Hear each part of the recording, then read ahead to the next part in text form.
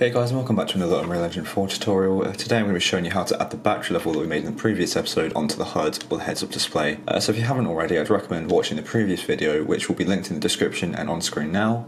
And if you'd like a more in-depth video on how to create the HUD, check out my stamina HUD video, again in the description and on screen now. I do the exact same thing and show you how to create it in this video, however I explain it more in depth in the first video. So what you're going to want to do first is open up your HUD, which for me is first person BP, blueprints, the HUD there, and the widget HUD there. And you may already have this, as I do. I created it in the stamina HUD video. But if you don't have one, then to create one, simply just go to your blueprints folder like so, right click, blueprint class, search in a HUD, click this one, and hit select. And you call it whatever you want, but I just call mine player HUD. Then you want to go to the world settings over here on the right, or if it isn't there, just go up to window, world settings, and it should take you over here. Then make sure you have the game mode override here to first person game mode or third person, whatever it is for you, and then go down to selected game mode, HUD class, put it as player HUD or whatever you just called it. And then to create the visual side that the player is going to see, we're going to go back down here to the content browser, right click, go to user interface and get a widget blueprint. And again, you can call it whatever you want, but I just called mine widget HUD. And again, you may already have this, so you don't need to create another one if you do. So now we're going to load up the widget HUD, let it load. Make this full screen. And now yours may look slightly different to mine, as you may have more or less than I do, but it doesn't really matter. This is just because I still have the stamina bar here from the previous video. And so the way this is going to work is essentially the same as how we did the stamina bar. So first of all, I'm going to get some text here, drag it in, make sure it's the text, not the text box. And this is where we're going to write battery or flashlight, battery level, whatever you want to call it. It doesn't matter too much. Battery, there we go.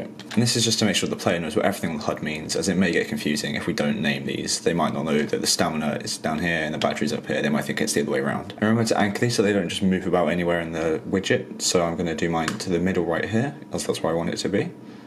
Move that there. But just put it in the correct position for you. So if you have it down at the bottom down here with the stamina, put it on middle bottom. Now we're going to get the progress bar from the palette over on the left. And I'm just going to be using the default look like so, like it is. But it's very simple to customize it, which again was covered in the stamina HUD video. So what I'm also going to be doing is changing the bar fill type down here on the right from left to right to bottom to top, and then just shape the bar to be vertical like so, and just have it there. Maybe, and remember to anchor this to the same place as well. And just move these to where I want. And this isn't a necessary step, changing it to be bottom to top and having a vertical like this. It's just how I want it to look on the screen. So let's see how it feels by going to the percent down here. Perfect, that's just how I want. But I'm also just going to change the colour to be a nice yellow, as it's sort of like a fuel type thing. Yeah, okay, there we go.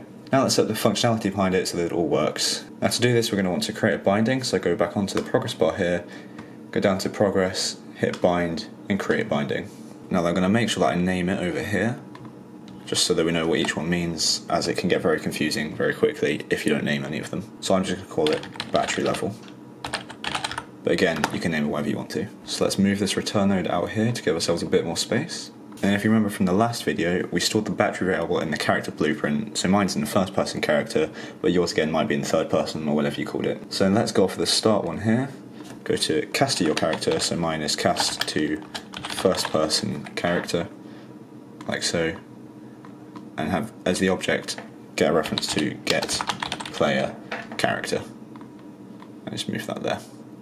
Then as first person character, you just want to get battery, or whatever you called the battery variable last time. Then off of the return node here, we're going to want to get a float divided by a float. And this is because the battery level goes up to 100, but the progress bar only goes up to 1. So we just need to simply divide the battery by 100. So let's hook up the battery in the top there, which should convert it from an integer to a float automatically, and then put 100 in the bottom, like so. So I'm just going to move this out a bit, make it look a bit nicer. So let's hit compile, close this, and test it. So as you can see, it's on the right hand side of the screen there. If I hit F, battery level's going down. If I stop it, it stays like that. Hit F again, it keeps going down. And as you can see, the integer on the left hand side of the screen is the value, and that is then represented in the progress bar on the right hand side of the screen. And so let's pick up a battery, see if it refills, and yep, it goes back up. Perfect. Let's try that again. Drain it, battery refills it, and then goes back up.